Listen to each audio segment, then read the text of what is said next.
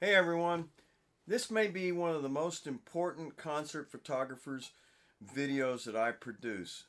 Um, it hopefully will cure a lot of things like out of focus pictures, graininess, uh, dark images that are in the wrong places, places where you have just black faces and all kinds of lighting conditions. Um, Hopefully it will cure or bring to light a little bit of everything to help solve those kind of problems, and that's the goal of this video.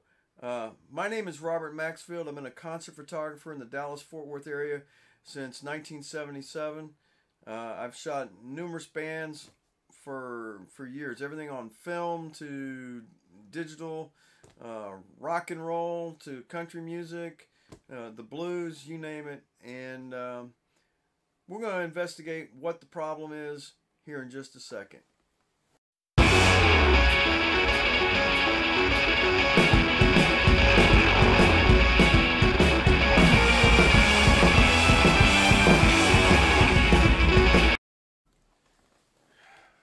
I'm going to get a little comfortable, but one of the things that we all know is Ozzy Osbourne is the Prince of Darkness. He's always going to be the Prince of Darkness. He's got the gig down real well. Nobody's going to challenge him for it and all that stuff. So what brings that up is I'm on a lot of forums on Facebook and places like that. And another user asked, how do I control the darkness? And my response to her was, I don't control the darkness. What I want to do is I want to master the highlights and the dynamic range. That is what's most important to me.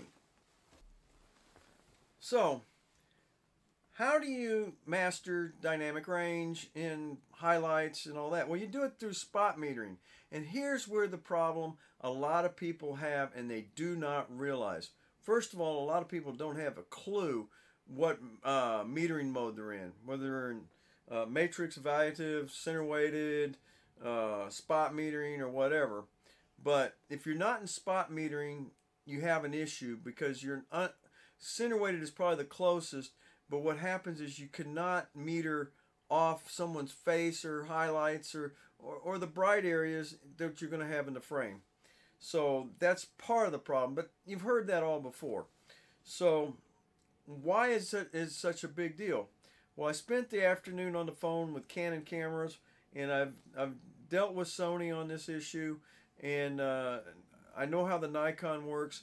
And what it does when you spot meter, it takes a section of the frame and it matches it not only with where the meter matches, but the focus point also matches.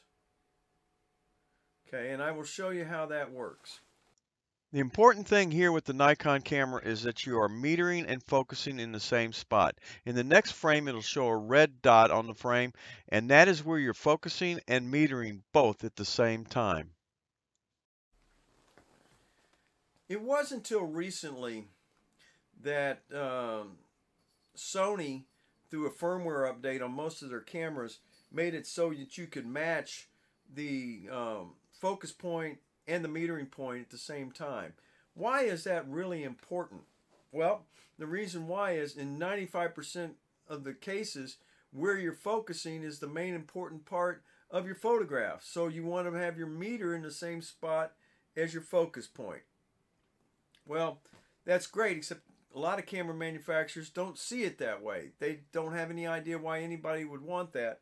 So what happens is you'll meter off somewhere in oblivion and be focused on someplace, and what you think you're getting is your focus point is where you're reading. No, you're reading off in a dark area, you're reading off in a spotlight, or you're reading off in somewhere in that kind of area. So that becomes a problem. Okay, so Sony recently added matching your focus point and your metering point at the same, syncing them together. And that's a new, kind of a newish update to all their cameras. To illustrate this, standard set on a Sony, the blue dot would be where you're metering and the red dot would be where you're focusing. Those are totally two different places, and here is the menu location in which you make that change to correct this problem. Canon does not offer this until you get to the R3 or the 1DX Mark II. It doesn't offer it until you get into your high-end cameras. So that feature you're using in a lot of your mirrorless cameras, where you have the autofocusing or that kind of the face autofocusing, is causing you a problem because you may be focusing on some eye or maybe over here or over here, but the metering is not matching where you're focusing.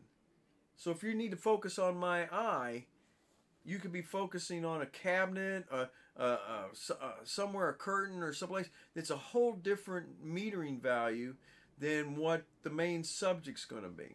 So that causes a problem.